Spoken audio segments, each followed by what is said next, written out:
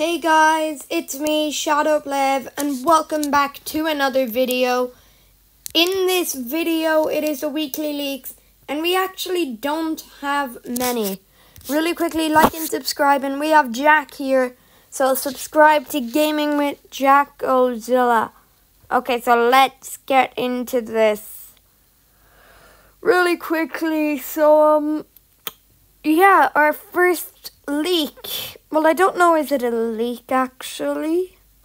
But it's to do with these guys. It's a Teenage Mutant Ninja Turtles crossover. Come on, boys, let's do this. I bring a certain Jane says qua.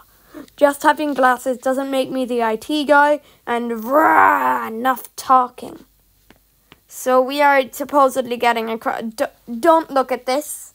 I totally haven't forgot about the surfboards. Anyway, it looks like we're getting a crossover event with Teenage Mutant Ninja Turtles Tycoon. Anyway, okay, so the next leak, well, this week is a race shop update.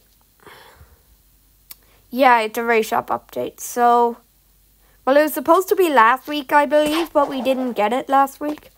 But we have leaks of an SBO Chow, which might mean Race Suit Chaotix. I would love that, but I'm not sure.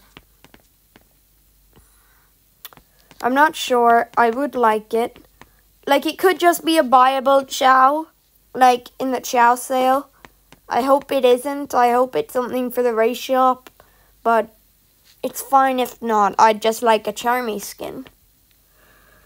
Anyway, sorry, I'm just tired.